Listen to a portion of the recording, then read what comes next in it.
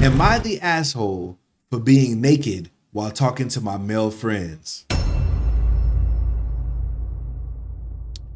For context, I, 27-year-old female, am usually naked in some way. I live alone, so no one is bothered.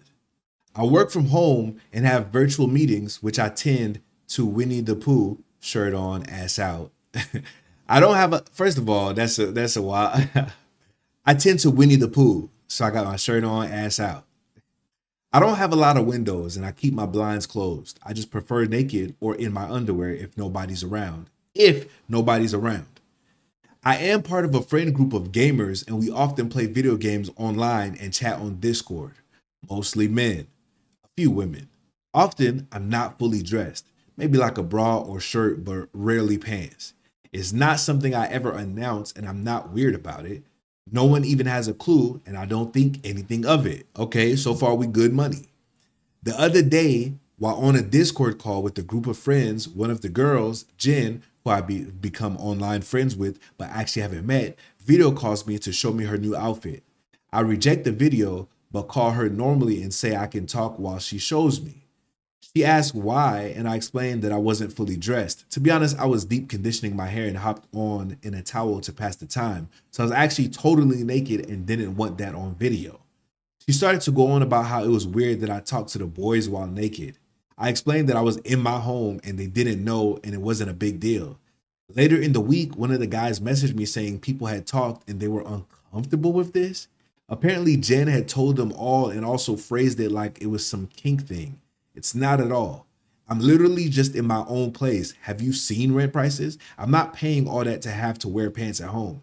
He said that some people want to tell my boyfriend, who knows and doesn't care, and that they might make it mandatory to be on video while playing games to avoid anything perverted happening.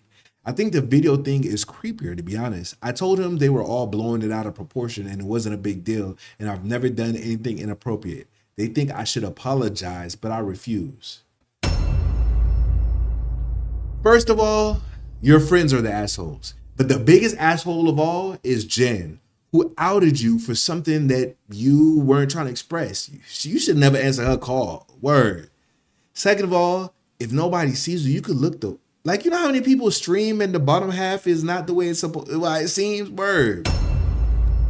You know how many, like, you're on a phone call in your own house. See, the topic said, am I the asshole for being naked while talking to my male friends? And I thought, woo, she's wildin'. She probably got niggas in a friend zone and she naked in front of them and telling them, why are you looking at my ass? But she's home by herself. Nobody could see her. And y'all talking something, wait, who is this? Yo, these niggas is weird for calling you. They went out of their way to call you and say, it makes me feel uncomfortable to know that you're naked on the phone. Then stop calling me. Word. Listen, y'all can tell me in chat how y'all feel, but my opinion, she is not the asshole. And I'm gonna put that right there. Not the asshole. Your friends are weird as fuck for going out their way to call you and tell you that they are uncomfortable for the fact that they can now imagine that you are naked.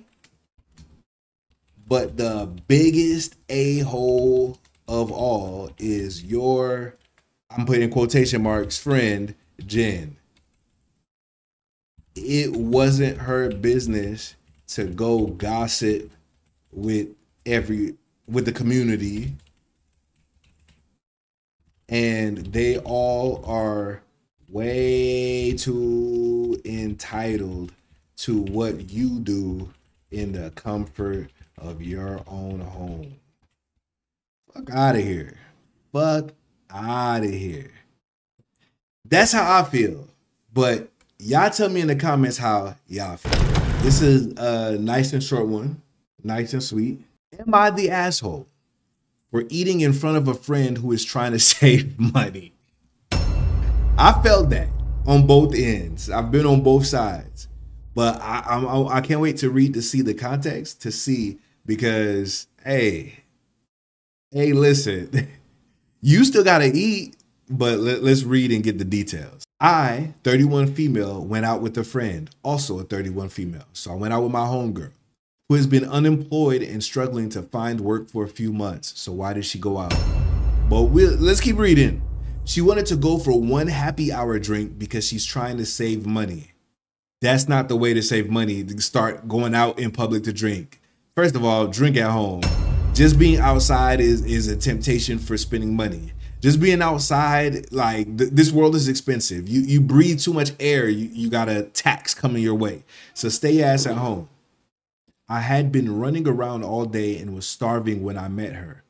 On top, my drink, I ordered a salad. She only had the drink and offered her some. She said no. Later, I got a text about how it was very rude to eat in front of her when she couldn't afford an entree. Was it? In my humble opinion, your friend is an asshole for putting you in a position that would make you have to starve yourself just because of them. You even, according to your post, obviously, offered her to either have some or whatever, you get her some. She said no. That's not your business. If she can't eat, she should have never went out. You supposed to starve just because she, matter of fact, she should be posting, am I the asshole for expecting my friends to starve because I'm broke? Listen, do better in life or lower your pride, be humble, and accept the help of your friends or stay home. But you are not entitled on other people's actions. As long as they're not doing something to you specifically, you can't control what other people are doing. Like, you know what I'm saying? Not everybody's on the same path. Just like if you're on a diet doesn't mean I gotta be on a diet. Word. Not the asshole. I'm putting not the asshole. Not the asshole. Your friend should have stayed her broke ass home. Not gonna lie, we ruthless with it today. Not the asshole. Your friend should have stayed her broke ass at home. Am I the asshole for being mad about an unexpected visitor? I've just started a new job that's 12-hour shifts, factory work, so really tiring. I did a night shift last night, finishing this morning. I only had a nap of around an hour because I have a day shift tomorrow, so I need to sleep well tonight. For context, I live with my sister, but have to sleep on the sofa for the time being. It's also her birthday. She told everyone she just wanted to be alone for her birthday and that she didn't want to see anybody. So because I've been working like a maniac lately and only sleeping when I get home, I haven't been able to clean the house. My sister is extremely messy and never cleans. Around 9 p.m., 1 hour before I was set to go to bed, I have to be up at 5 a.m., she tells me that somebody is coming over and we need to clean the house. It's an absolute tip, and I'm normally really on top of cleaning, but working back-to-back 12 hours, both day and night shifts, and doing overtime, I haven't had the energy. My sister is unemployed, and so she is home all day, yet she doesn't clean. Anyway, I'm speed cleaning so that her guests can come over on only 1 hour of sleep. 2 hours before I have to go to bed. But also, because I have to sleep on the sofa at the moment, I have to stay up because her and her guests are in the living room. So, on a day where I actually have time to just exist without stressing, aka cleaning or working, I'm still cleaning because she decided to announce she had a guest over in 30 minutes. Am I the asshole for being mad that she, one, didn't clean whilst I was doing all of these shifts? Two, didn't tell her guests now wasn't a good time because I had to go to bed soon and I'm sleeping in the living room.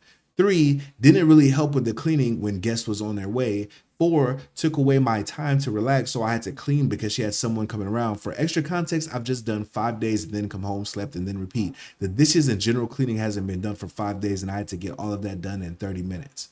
All right, so in my humble opinion, there's a lot of variables here.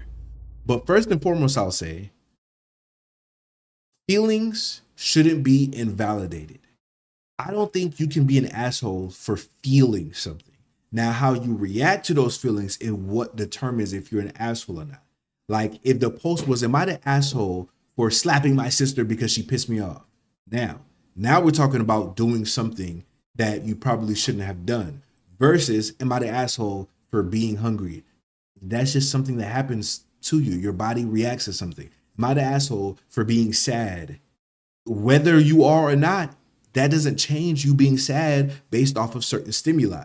So no, you're not the asshole for being mad. Now, let's go into further detail about the actual situation. There's a lot of variables we don't know. Who's paying all the bills? You said she doesn't have a job and she works from home. Let me make sure. My sister's unemployed, so she's home all day. So clearly, unless you have trust fund babies, she doesn't pay anything. You pay the bills. You need to man up, even though it's your sister. And I have some older sisters and younger sisters, and I've been in a situation where I'm like, dang, I don't want to hurt their feelings or whatever the case may be. But at the same time, if you mad enough, you can't allow yourself to just constantly be in a situation where you constantly getting pissed off. So I would personally say you need to man up and be like, hey, yo, word. No, you're not having friends over. Birthday or not, y'all going out, whatever the case may be. Boom, I need my sleep. Thirdly, you sleep on the couch and she has a room. Two things. First of all, if she ain't paying no bills, how she get the room? Unless it was already her place, that you moved into her place, and so that's why you sleep on the couch. But she's not working, so you're probably paying the bills. You should probably have some say so. But needless to say, the second thing is, boom, hey, you about to have people over. I know I'm not swapping with you and this is my room now, but at the same time, I need some sleep. So when your friend is over here, since I can't sleep in the living room, you're essentially sitting or being in my room, I'm going to be sleeping in your bed. You don't like it? Too bad. Either I'm sleeping on the bed or I'm sleeping on the couch, and your friend's going to come over and be like, yo, why is this nigga on the couch? Word. So yeah, you're not the asshole for feeling how you're feeling. You're an asshole to yourself for not doing anything about it.